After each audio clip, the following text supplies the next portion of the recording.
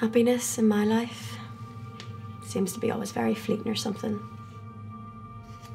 Most of the time it's just out of reach. Like trying to catch a butterfly.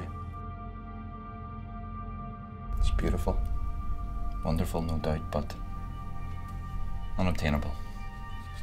No matter how long you spend following them, stalking them, no matter how slowly you approach, just when you think you're close enough to reach out your hand and snap them up in your fingers, they always flutter away at the last moment, leaving you feeling exhausted, disappointed and disillusioned. If by chance you do catch them, well, they're crushed. Their wings break and the colours smudge, leaving a mess in your skin.